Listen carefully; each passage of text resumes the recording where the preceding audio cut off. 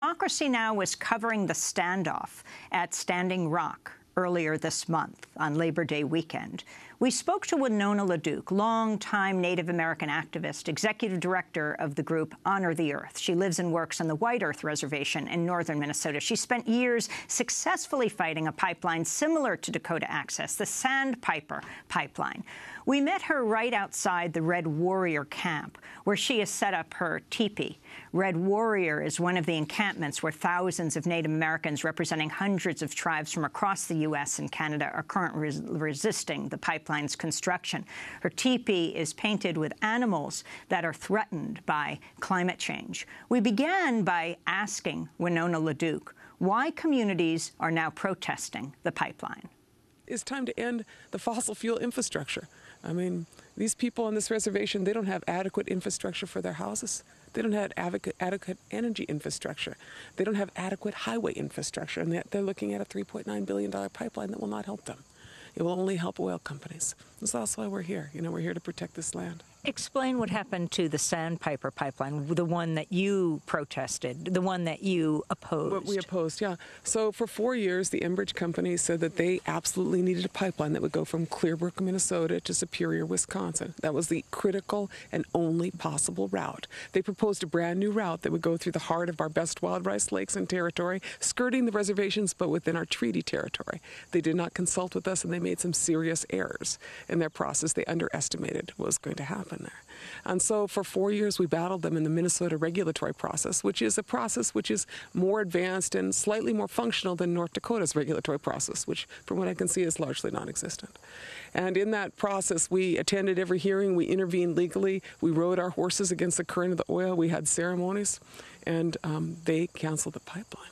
That's what they did after 4 years. Very, very ardent opposition by Minnesota citizens, tribal governments, tribal people, you know, on that line. And that pipeline, you know, big problem. We still have 6 pipelines in northern Minnesota to go to Superior, the furthest inland port. But the new proposals are not going to happen there. Enbridge has said that they still want to continue with their proposals for Line 3. The first pipeline they want to abandon. The beginning of a whole new set of problems in North America, the abandoning of 50-year-old pipelines with no regulatory clarity as to who is responsible.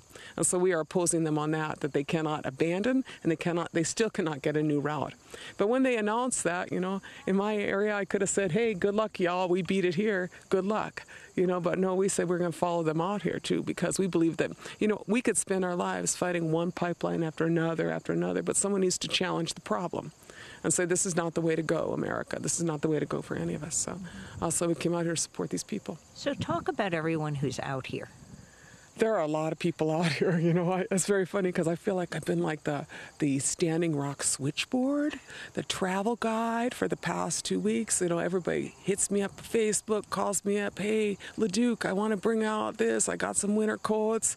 You know, what should I do? I was like, oh my gosh, you know.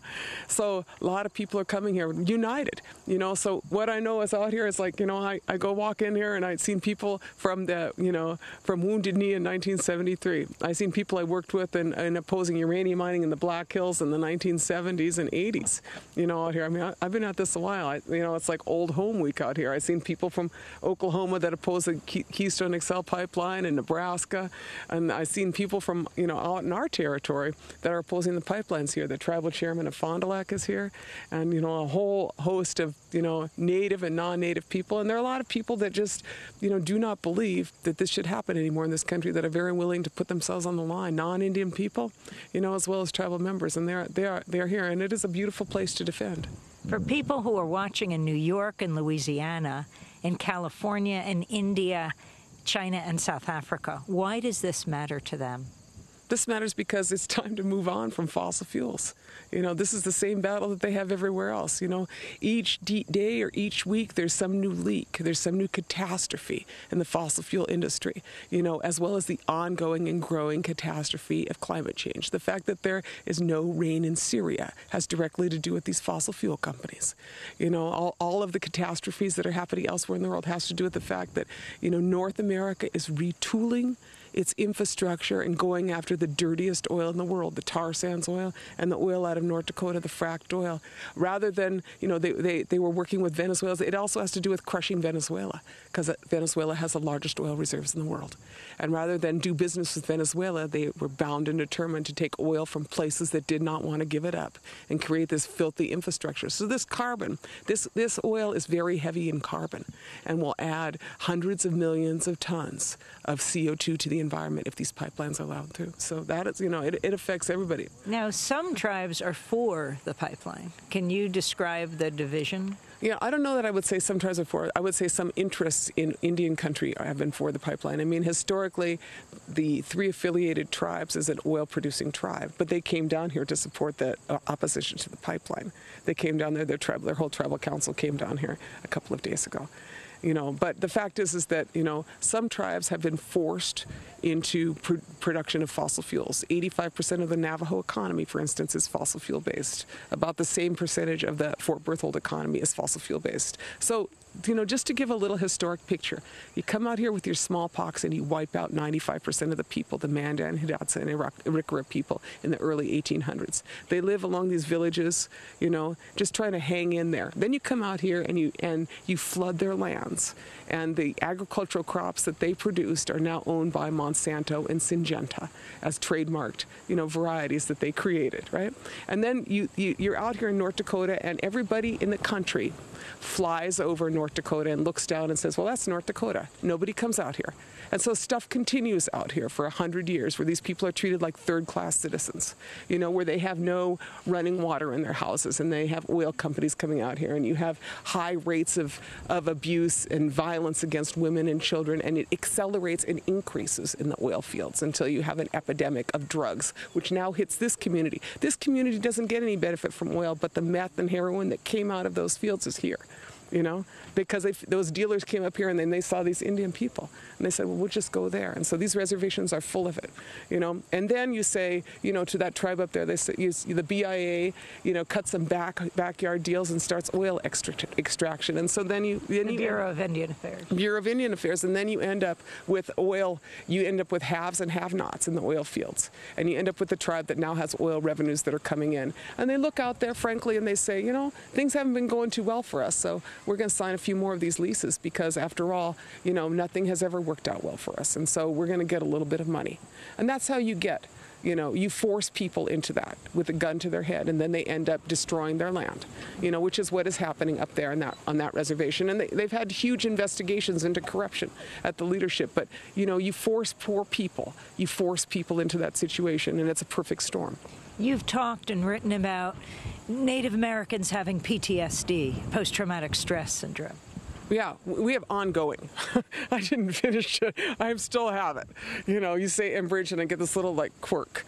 And because the Indian wars are far from over out here. But, what you get is intergenerational trauma, is what is known as historic trauma. And other people have it, but you have a genetic memory, and you look out there and you see, every day you wake up and you see that your land was flooded. And that big power line that runs through this land, that doesn't benefit you. You still have to, that everything that is out here was done at your expense, but you still have to pay for it.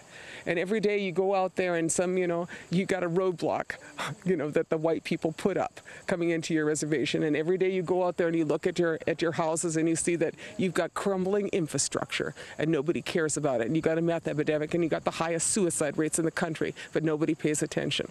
And so you just try to survive. That's what you're trying to do. Like 90% of my community, generally, I would say is just trying to survive. I mean, in my community, we have rice. We still have our wild rice, and we can go and we can harvest wild rice, and we can be Anishinaabe people. We can still live off of our land. These people have a much tougher time, living off of their land. Their buffalo were wiped out, But this here is their stand. This is their stand. They got a chance to not have one more bad thing happen to them. And from my perspective is that $3.9 billion pipeline, these guys don't need a pipeline. What they need is solar.